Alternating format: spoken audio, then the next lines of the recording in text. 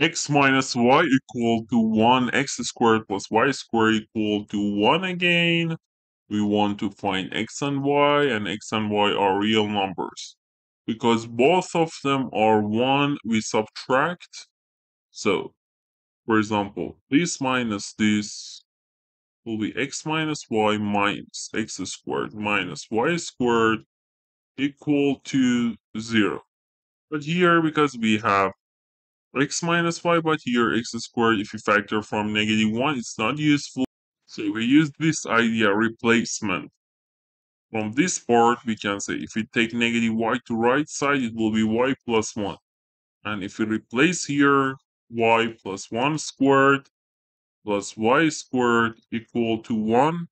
Now we use this identity, y plus 1 squared, by applying this identity is y squared plus 2y plus 1 plus this one, y squared equal to 1.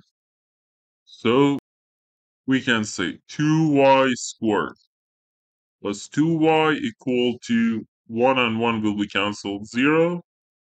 If we divide by 2, y squared plus y equal to 0. So if we factor from y times y plus 1 is 0.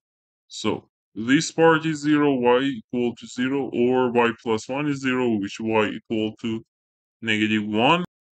Now, because here x is y plus 1, so x is 1 here, and we will see it satisfy both equation here.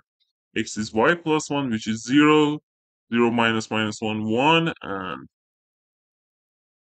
this one 0 plus 1 is 1. So both of them satisfy main equations. So we found this. Please don't forget to subscribe, turn on the bell, and like the video. And thanks for watching. Please